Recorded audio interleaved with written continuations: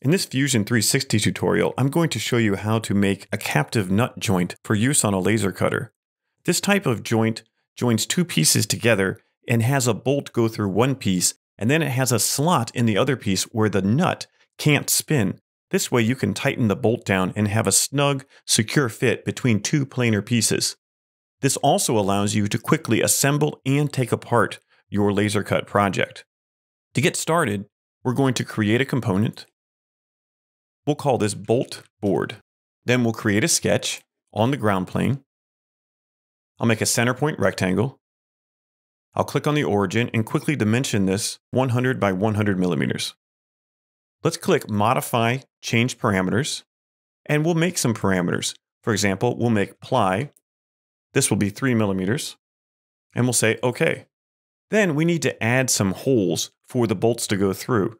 So let's draw some circles. I'll draw a circle here, and I'll draw a circle here.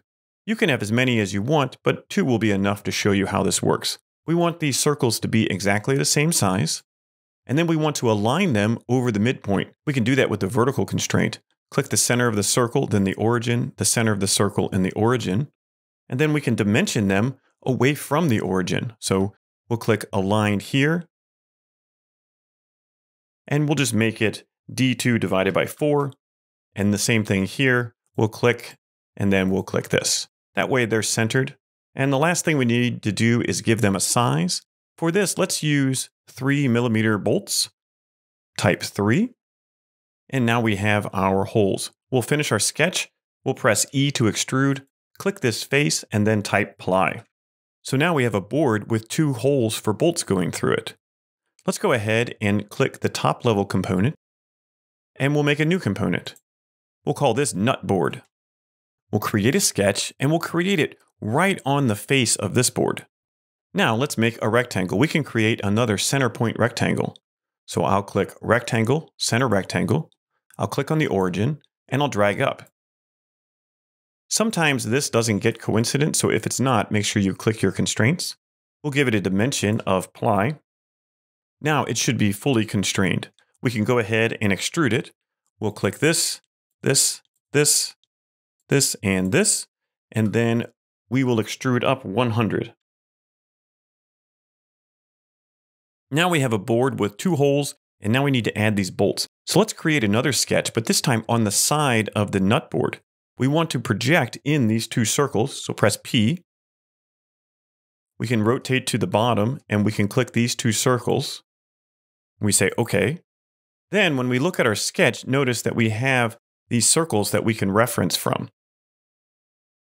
There are 2 ways to draw these. I'll draw both ways. One way is to make a rectangle and then cross it with a rectangle.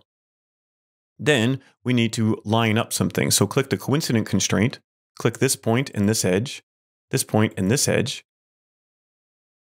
Then we need to dimension our bolt. An M3 hex nut is 5.5 wide, and it's 2.4 tall. So now this is the space that the nut will occupy. We need to make sure that this is constrained. There's 2 ways to do that. We could draw a line and make it perpendicular. We can also make the midpoints of these on top of each other. To do that, click the vertical constraint, hold Shift, click this midpoint and this midpoint, and it'll constrain them in that direction. Then I like to have at least the thickness of the material in between the edge and where the nut will be. So I'll click here and type ply. And this distance needs to be ply plus how long the bolt is, plus a little bit of space. For this, I'm going to be using a 10 millimeter bolt. So I'll dimension from here to here. It will be 11 millimeters, which will give it space, minus ply, because the bolt is going through 1 ply thickness. Now we have everything we need to cut this out. The downside of doing it this way is when you make your extrude, you have to click 5 pieces. That's okay. Let me show you the other way to do it. You can also do it just by drawing lines. So click here, draw up, then draw over, then draw up, then draw over, then draw up, then over, then down, then over, then down, then over, then down again.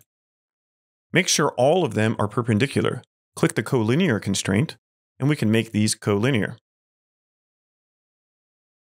Then we can click the coincident constraint and click this point, and this line, and this point, and this line.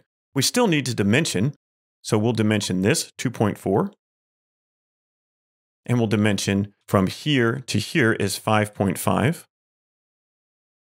So we need to dimension how far over this is. So we can press D, click here, go up, type parentheses, and we'll click this distance. We'll subtract 3 because that's how wide the bolt is. Then we'll divide by 2. Then we'll dimension this away, ply.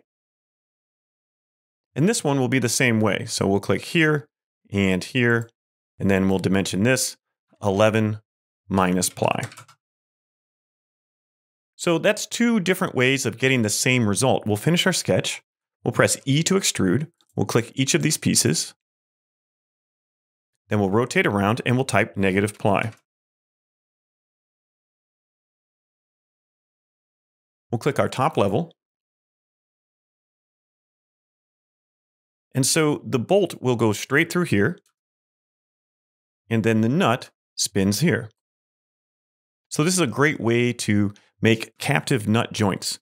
And you might have noticed that we didn't add any tolerance because usually you can squeeze it in to plywood. If you need a bit of tolerance, you can add that into your dimensions. Hopefully you can make captive nuts quickly on your laser cut projects.